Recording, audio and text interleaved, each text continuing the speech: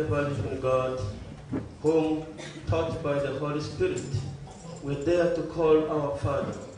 Bring, we pray, to perfection in our hearts the spirit of adoption as your sons and daughters, that we may merit to enter into the inheritance which you have promised.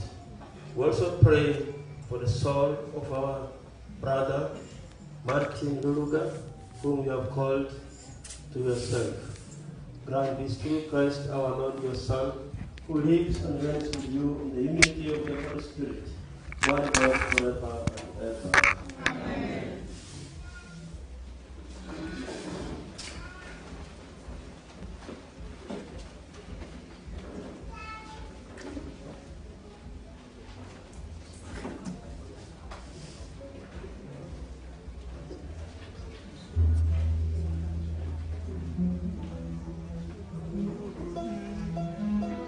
I've seen some people have stood down there for gospel procession.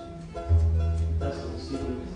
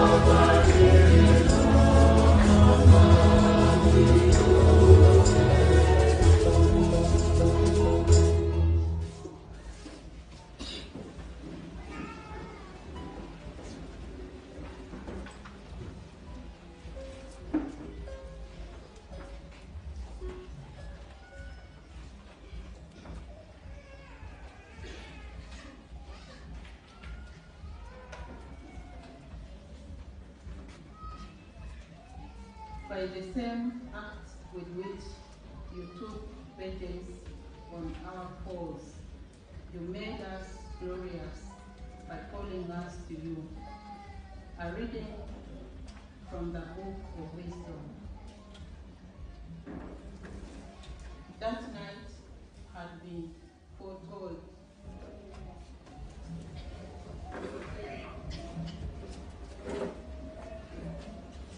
That night had been foretold to our ancestors, so that once they saw what kind of God they had put their trust in, they would joyfully take courage. This was the expectation of your people, the saving of the virtuous and the ruin of their enemies. For by the same act with which you took vengeance on our foes, you made us glorious by calling us to you. The devout children of worldly men offered sacrifice in secret, and this divine pact they tried with one accord, that the saints would share the same blessings and dangers alike. And forthwith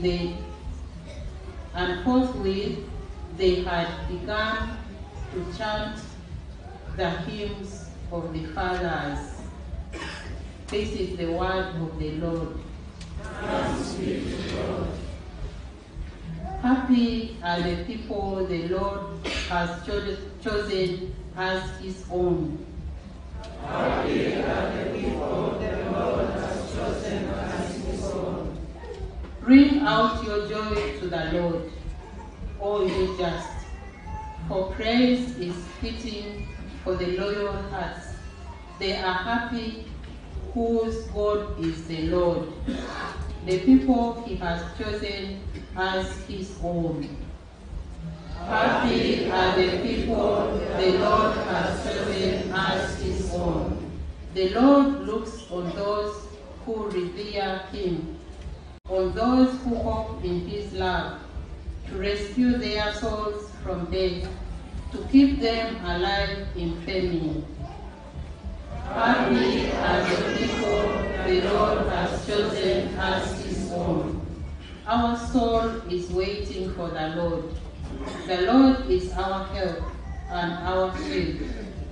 May our love be upon us, O Lord, as we place all our hope in you. Happy are the people the Lord has chosen as his own.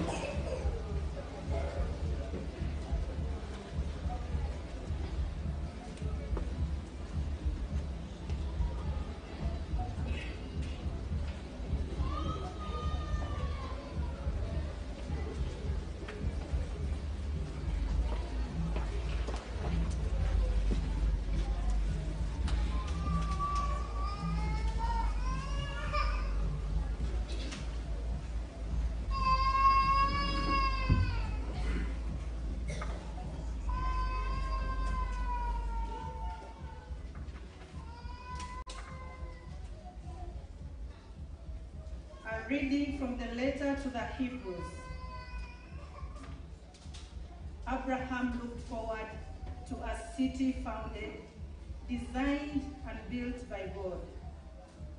Only faith can guarantee the blessings that we hope for, or prove the existence of the realities that at present remain unseen. It was for faith that our ancestors were commanded. It was by faith that Abraham obeyed the call to set out for a country that was the inheritance given to him and his descendants, and that he set out without knowing where he was going. By faith, he arrived as a foreigner in the promised land and lived there as if in a strange country, with Isaac and Jacob, who were heirs with him of the same promise. They lived there in tents, while he looked forward to a city founded, designed, and built by God. It was equally by faith that Sarah, in spite of being past the age, was made able to conceive, because she believed that he who had made the promise would be fulfilled to it. Because of this, there came from one man, and one who was already as good as dead himself, more descendants than could be counted, as many as the stars of heaven or the grains of sand on the seashore. All these died in faith before receiving any of the things that had been promised. But they saw them in the far distance and welcomed them, recognizing that they were only strangers and nomads on earth.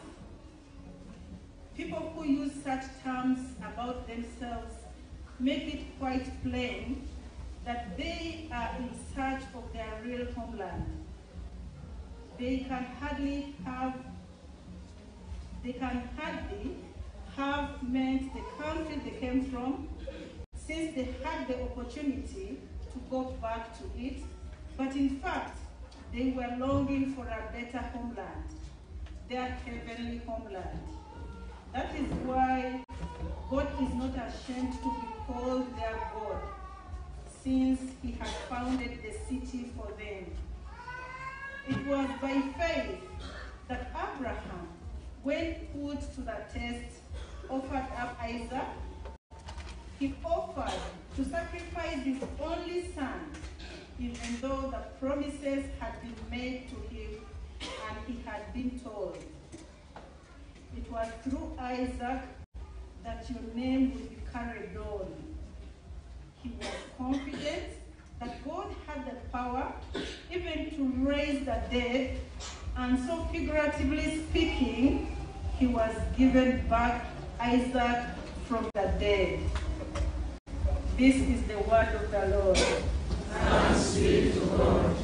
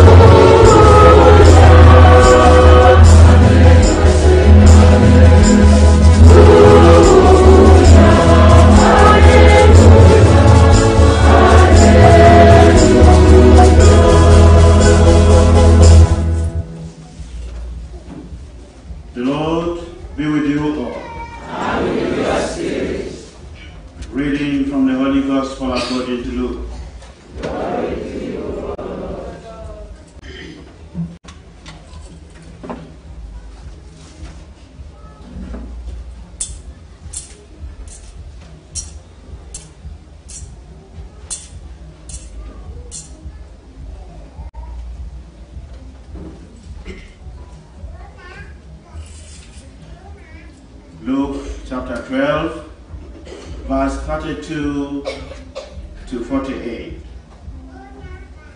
Jesus said to his disciples, "There is no need to be afraid, little flock, for it has pleased your Father to give you the kingdom. Sell your possessions and give alms. Get yourselves passes that do not wear out, treasures that will not fail you, in heaven where no thief can reach, it, and no moth destroy it. For where your treasure is, there will your heart be also.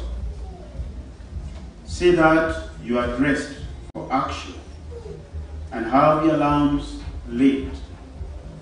Be like men waiting for their master to return from the wedding feast, ready to open the door as soon as he comes and knocks. Happy those servants whom the master finds awake when he comes. I tell you, solemnly, he will put on an apron, sit them down at table, and wait on them.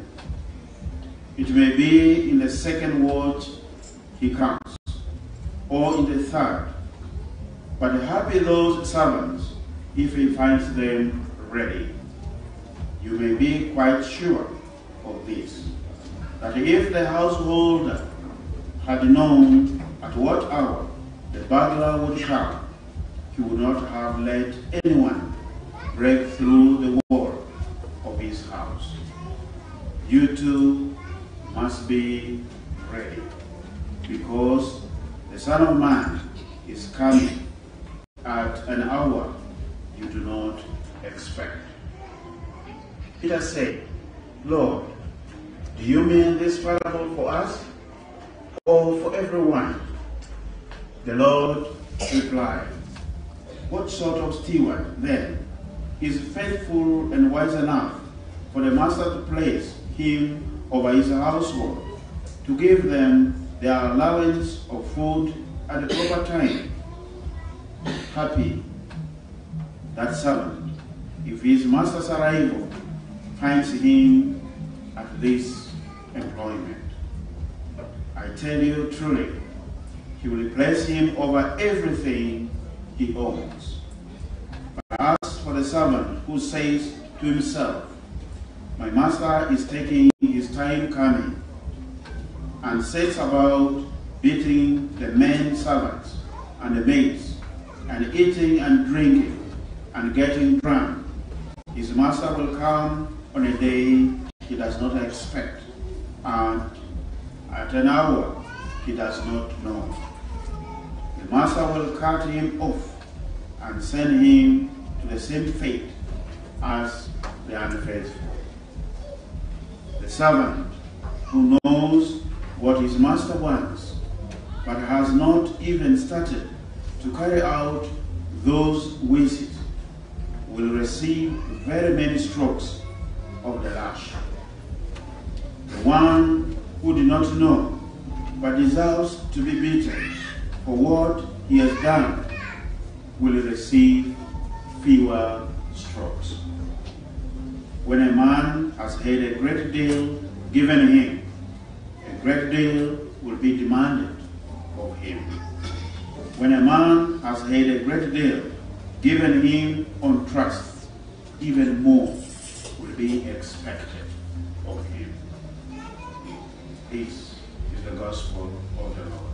Praise to you, Lord Jesus Christ.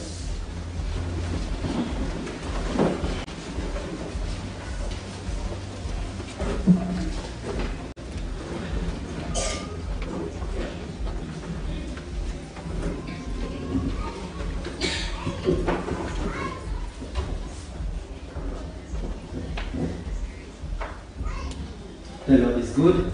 All the time. And all the time. The Lord is good and that is meant. Today we are gathered here to celebrate the life of our dad, Bishop Martin Luluga, the Emeritus Bishop of Nebbi. We are celebrating that life because it has made a lot of contribution to our Diocese of Bulu, the bigger province that we all belong to. This life that we're celebrating because he taught us the way to God. He consecrated or ordained priests that are serving already within the bigger province. For example, when he was transferred from Bulu to Nebbi, I was the first priest he ordained. He got us deacons there, and Bishop John Baptist, or rather the Archbishop today, had already been removed from us. He left us as deacons. So we were wondering what was going to happen to us. So when Bishop Martin arrived, he didn't change any program. He went very fast and fixed days. And because I was coming from the cathedral parish, he said we shall start from here. So that was how I got to be the first to be ordained by him, because I was coming from the cathedral parish. Bishop Martin was a very good father and left an example of a very gentle person who would take it easy, go slow with taking decisions that could be perhaps very crashy. That was because of his experience also in this ministry. He served as a bishop for a long time because he has been in different capacities. And he had served in Guru already a long time by the time he was coming to Nebbi. Now, our gathering today is not about focusing on analyzing him. I don't know whether you have noticed the coincidence that has happened here. The readings of today, they sound like readings suitable for a funeral, isn't it? Yeah. Just like the Lord is talking to us about, be prepared, stand ready, let's stand for action. And this is not because we chose it for this purpose. We didn't even know what the readings was going to be when this day was decided. We looked at it and it is talking about exactly the context we are celebrating here. That we need to be ready. And now this context is not being given for Bishop Martin. It is being given for us who are listening here. The first reading, for example, taken from the Book of Wisdom. The Lord is giving, the author of this book is giving us this awareness. By the same action that God actually punishes our enemies, He saves us, He gives us the opportunity. So God's action can be this double-edged thing. Then the other side, it is a punishment. This side, it is salvation. You saw the story of how, for example, the Egyptians, the Israelites left Egypt. The light was there. The other side is a pillar that is creating darkness. This side is the light. This is how God's action can be. We can't, because God is capable of using the same event with double purpose. In the second reading, this is now the reflection, the letter to the Hebrews. It is Paul, contested authorship. It is Paul here talking about the actions of Abraham. What endeared, what made Abraham closer to God was faith. Faith. Remember that Abraham, we talk about here with a lot of praise, did not know even the 10 Commandments. You're aware? Because the 10 Commandments came later. Abraham did not hear anything about Prophet Isaiah. He did not hear anything about Jesus. Abraham was just connecting to God out of intuition. You know, this instinct, the way you just want to be obedient to a supernatural force. So if his obedience was based on actually very little information, what about us? That's why in the gospel today, the Lord in his conclusion is saying, when more has been given, more is expected of you. When more is given to you, actually, trust, even what is expected is more. Because it was in trust. Are we a generation that more is given? Indeed we are. And I will tell you why. We are a generation that have got no excuses as far as being close to God is concerned. Abraham struggled to know even what God wanted because there was nobody to tell him anything. But he still connected to God out of faith. God promised him that he's going to make him a very rich man, and actually give him a lot of land, give him descendants as many as the ones, the sand at the shore of the sea. And what was happening in his life? Abraham, his only wife that was the wife he was taking for the promise, was not able to produce children. And God carried him, taking his own time. Then he would come again and repeat that, I'm going to give you a lot. You will be successful with everything. Abraham is still believing. If it were you and me, maybe by this time he would keep saying, you know what? I'm tired. Because he was already silent when this thing started. By the time the child was being born, Abraham was 90. Now this this patience is extraordinary. Now, in this kind of different time, you would have lost your patience if it was another person. And now, in all this, you see that you carried on believing. God was buying time. Sarah became now a childbearing age. Then now, she had failed to produce children at the time when she was a girl. Now, this man comes and says, you are now going to produce a son next year. She was 60 already. Then now you're telling her, at the age of 60, now you will produce a child. I failed to produce at the age of 30 or 40. Now I can produce at 60. That's the joke. But out of faith, she believed. And Abraham carried the weight on what God is promising. And God made it clear, this is the child of the what? Of the promise. The one I'm telling you, that will give you descendants. Plenty.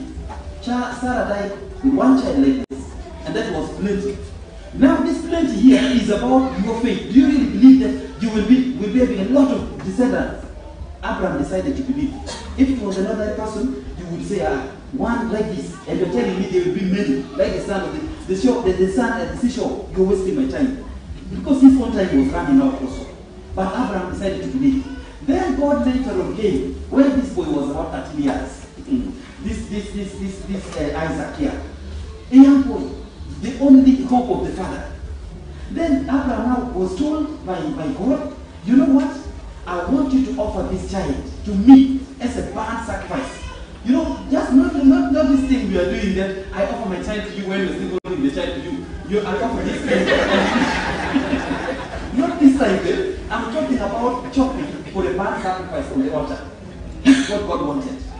And this was happening already at the time in this history. Remember that in the ancient world, human sacrifice was real, and they would really burn children and burn the ones they giving God as sacrifice, and they were worshiping the pagan gods. Now, this one here, this God is checking on Abraham's quality of faith, using this kind of difficult request that you burn this child here as a sacrifice to me. Abraham thought this was impossible now. My only son, and remember at this point, he was made by the same God to chase this child Ishmael with the mother. The slave girl was there. This is the only one now left, and this is the one God is now appearing to tell and say, you offer this in sacrifice. Abraham thought this was impossible. How could we do this? He decided to trust in God. That God can actually bring out of nothing. Can create out of nothing. Will give this child back. Will actually it's simply that God will do the impossible. He told you plenty of the children will come through this boy. Now today he has changed his mind. He's saying, you ban this one. You are still banning, hoping that the children will come out from where? You see that kind of stuff. And that is the faith we're talking about. Incredible. Abraham went ahead with this program of going to ban Isaac. Isaac did not know. Because now the human problem came. Do I tell my wife that the arrangement is changed? Then now I'm going to ban this child for hours as a sacrifice to God, to make that God happy. Abraham feared to tell Sarah. Because if you tell Sarah, she will be all over the place. She cannot understand which God to connect with. Yeah. So Abraham decided not to tell Sarah. And even the boy himself, Abraham decided not to tell the boy. So he simply told Sarah, we are going to pray. Now, today when you go to Jerusalem, you will see the structure like that looks the rock of the dome. It is a golden structure with a curve that look like the top of these Muslim structures. These round covered things. It is painted golden. That dome of the rock is the place they call Moriah, where Abraham actually attempted the sacrifice of Isaac. So he let these guys, these workers, with things, things for the burning, what. And they traveled all the way to the current day Jerusalem. At this point, Jerusalem was not yet there. It came later. So it was bush, and that is the place they call it Moriah. Now, this man came to offer sacrifice.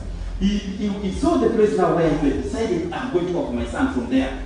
And then he told the workers, you stop here. You stop here. Because he does not want them to say what he's about to do. You stop here. Then my boy and myself, we shall go to pray to our God. For you stop here. These guys left their luggage. And then he started picking what he needed. Firewood. He put on Isaac. Then he was carrying the flint. This piece of wood with fire on it. Then he was carrying the knife. They started walking. Now Isaac was carrying these things. And then he thought, what the sacrifice? Because he was not told. Then he said, Daddy, we have forgotten something. Where is the lamb of the sacrifice? not know it was the ram of the sacrifice. So that he says, don't worry, God himself will provide the land. He's encouraging small boy. And the boy carried him, trusting that God will provide the land. Reaching there, then he started behaving strangely. All of a sudden, I was tying him quickly because he does not want to think. It is so hard to kill your own son. He was tying him quickly. There are no rescuers because these boys, these other workers were stopped very far. You know, they're not even seeing what is happening here. Then now he laid the boy with the chest open. He's now striking before he thinks anything or before he feels any emotions. That was when God shouted, "Don't kill the boy. Now I know you fear God." And then he grabbed his son back to his cheek with a lot of joy because everything has now changed again. His son was supposed to live. And then all of a sudden, he saw a certain ram. The way things happen. A ram that, you know, in Palestine, the rams, male, these ones here, develop horns that go like this. And so you wonder why, but ours, if they're very small, these ones go like this. Then the thing was entangled in the thorny bush because the horns were going like this. It was struggling to release itself. And then Abraham noticed the bush shaking. In it, the big ram, I don't know from where. If you appear there, then the angel said, there. That is the one now you will offer in place of your son. Because I know you fear God and you do everything for God. So Isaac survived. And Isaac gave birth to other children, later on in his life. But you know what is very unique is the faith of this guy here is being used to remind us. You check the faith of this man, who was not spoken to, who did not receive any message from the prophets because less was given to him. The faith of this man, who did not have the chance to hear any single word from the mouth of Jesus because less was given to him. Compare that man with yourself. Who has got, for you have got everything. You have got everything. If we want to commit sin, it is not because we do not know we are committing sin. We just suspend arrangement with God for a while and then do this thing. And then we come back to confess. This is how we are committing sins. Nobody will be involved in stealing because he's not sure whether this is theft or not theft. You just know you're stealing. But you go ahead and say, let me finish this one first, but then I'm sorry. Nobody, this is the kind of stuff. This is a very, very, very superficial way of doing things. You know, the arrangement with our God is a very fake one. That's what the Lord is saying here. It is more has been given to us. Your foreparents, to give another example, did not have access to the Bible. They wanted to hear God's word. But somebody else, they did not have any of the prints. You have the Bible. Are you reading? You see the problem? Your foreparents did not have the education to actually read the Bible if it was given to them. You have the education to read the Bible because now it is also it is given to you. Are you reading? Nothing. Your forefathers did not know Latin because this thing came in Latin originally. The thing has been translated into Lugara and Lud and everything. Are you reading? Nothing. Your forefathers would have this thing available only in the parish somewhere very far. You have to walk miles. The thing is not available now in the parish alone. It is on your phone. Are you reading? You see that I'm saying? And now, you know, you will find our appetite is about something else. We have got people who are interested in reading, but not the Bible. The Bible will remain. The thickness of the Bible is about that. Somebody will come with appetite to read novel. Now the novel, the thickness is very big for those who have been doing literature. Very massive thing like this. He borrows from the library. In 3 days, the thing is finished. You man, you read like what? You know that kind of stuff. Now, the novel has been labeled clearly. This one is fiction. Fiction means it did not happen. It means you are reading somebody's imagination. And you are aware that you are reading imagination. Now you make a fiction this big and you return it to the library from where you borrowed it in 3 days. The Bible is truth. Word of life. You are even aware this is word of life. But let it stay in the shelf there. That is the problem. So you will find that we have got a very strange arrangement in terms of our appetite for God's word. God's word does not bother us. If it was something else, we would have the energy. What's the energy people have got in church? In fact, you will sit in church. In fact, the priest will be talking, or you will be reading. You will actually be not. You are there, but also not there. This kind of arrangement. You are there, but also not there. Why am I saying you're there, but also not there?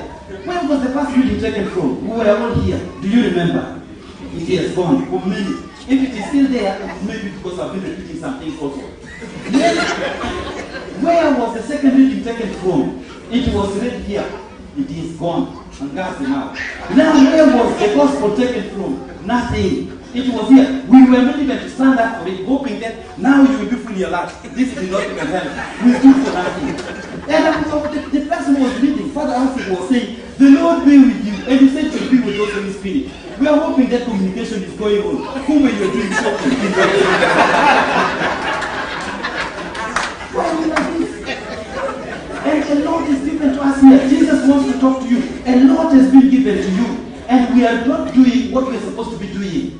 These are the persons we're talking about. Abraham did not have access to this. He did not meet any of the prophets. He didn't hear what they had to say.